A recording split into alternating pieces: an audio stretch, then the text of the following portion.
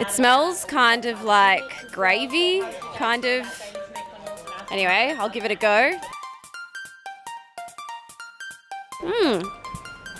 Just tastes like onions, kind of like crunchy onions.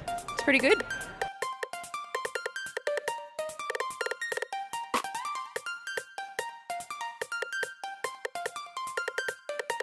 We create familiar food items like bread and yogurt and ice cream and burgers with insect protein, and it makes it so that it's not strange anymore. Because if you're eating a steak, it doesn't look like a cow anymore and it doesn't moo like a cow, does it? So when we're looking at insects, what we've done is we've developed insect proteins, oils and milks so that we can still get all the health and nutritional aspects of eating the insect without looking like a whole insect. When you look at all the different aspects to eating bugs, there's the ethical standpoint, and then we've got environmental reasons as well. So they're actually really sustainable to produce, and then they're also really nutritious and delicious. So I really don't know why people don't eat bugs.